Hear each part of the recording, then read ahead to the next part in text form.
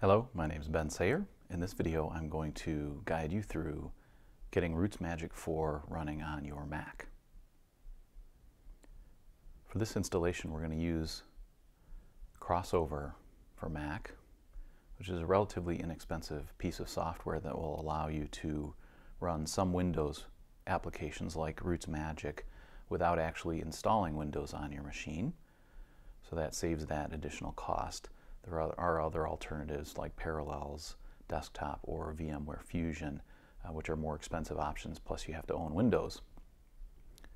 So for this demonstration, we're going to use Crossover for Mac. I've already downloaded that.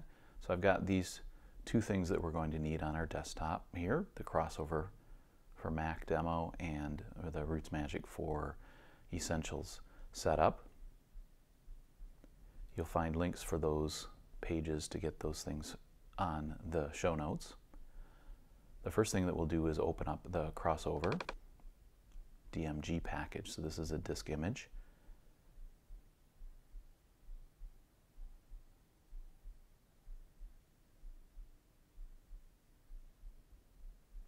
And once that's mounted, just like all things that we love on the Mac, the installation is really simple. It's just a matter of dragging Crossover here and grabbing Crossover and dragging it into the Applications folder.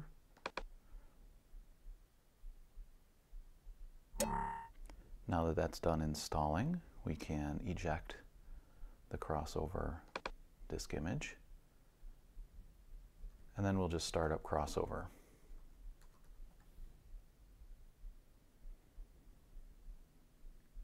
Since we're using the trial version, it gives us this little warning, which gives us the option of buying it and registering it and trying it. So we're going to click Try Now. And then it asks us whether we want to allow logging of our usage in order to help code weavers, the people who put out Crossover, to improve the product. I'm just going to click Ask Me Later. You can choose whichever one you like. And now we're in Crossover, which you can see up here on the Finder menu.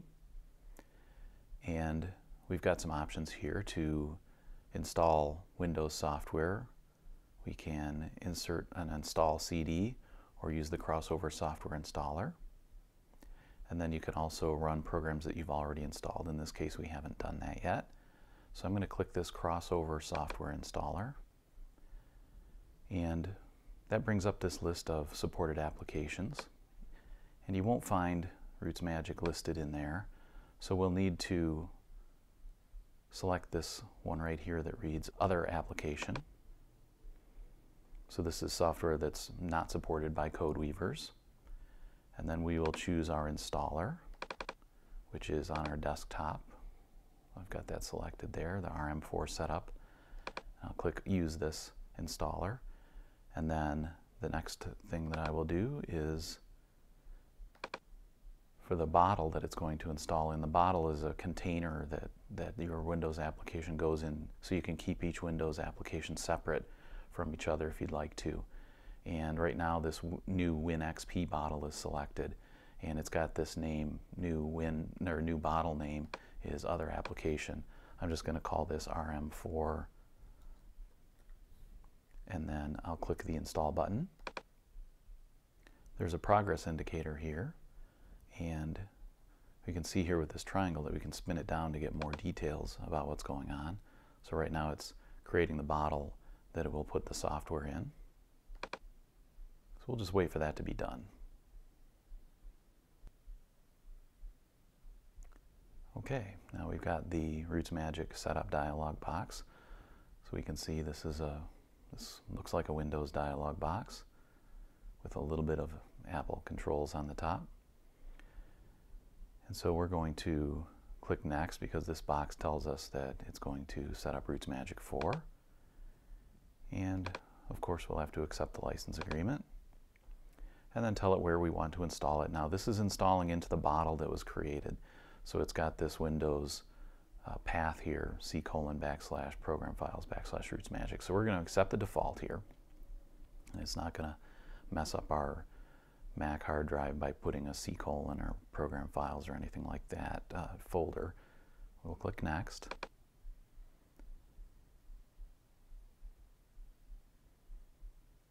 and next again. And I'm going to turn off this Create Desktop icon, and I'll leave on selected this Download Place Database for geocoding. Next, and then Install.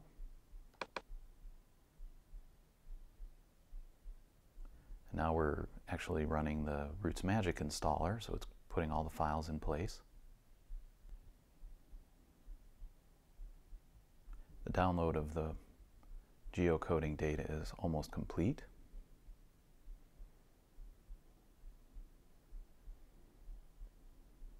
And now it's opening files and putting them in place.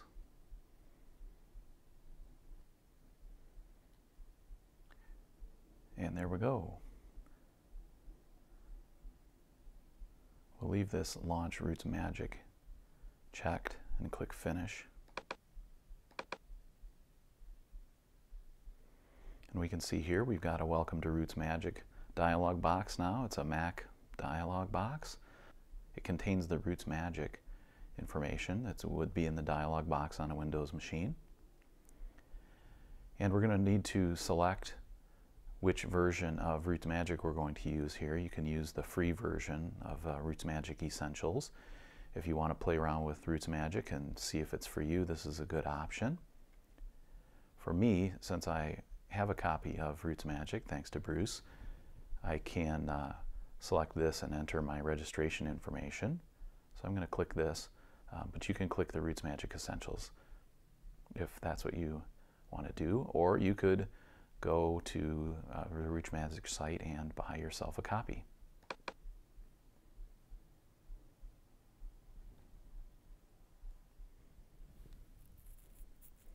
So I entered my key and skip that step in this video because I'm not going to share my key with you.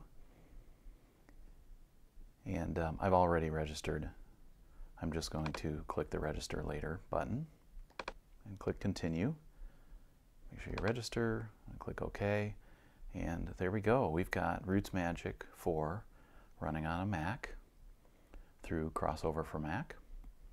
And so here's the news and updates information that you'll get when you start up RootsMagic. And very cool thing is that there's a recent blog post on the RootsMagic blog about running RootsMagic on a Mac, which mentions the different ways that you can install RootsMagic on your Mac.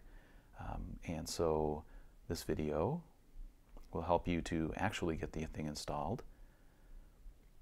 This is the dialog that you'll get that tells you about new versions. So for instance, down here this said RootsMagic 4 update released, and then the update number. So watch for those when you start up. If you see an update, you can download it here. So I'm going to click Close, and I'm going to create a file, create a new file, and I'll call that Sayer Family. And then it's got a file locations here. I'm just going to accept the default. Again, this is within that bottle that we created with Crossover Mac, so you can see users, Crossover my documents, blah, blah, blah. And there's some settings on here that you'll want to consider, whether you want LDS support, whether you want surnames to be displayed in uppercase, and whether you want new family search support, things like that, numbers after names, date formats. And then you have the option of just beginning by entering in your information by hand or importing information from another program. And that's what I'm going to do. I'm just going to use an existing GEDCOM file, and I'll click OK. And then since I chose to import a file, it wants to know what kind of file I'm importing, and there are a number of different versions. I'm going to select GEDCOM. I'm going to click Search for Files and see if it finds the GEDCOMs on my Mac.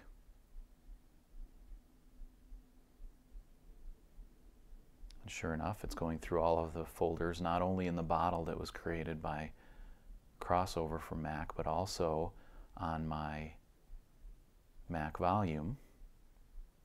So there are a number of GEDCOMs on here. Obviously, I do quite a bit of genealogy work with various files so that I can test different software and things like that. So I'm just going to select this Sayer Family Jed and click the Open File button. And then it wants to know whether I want to provide source information for where I got this JEDCOM. In this case, I don't. It's my data. I'm going to click OK.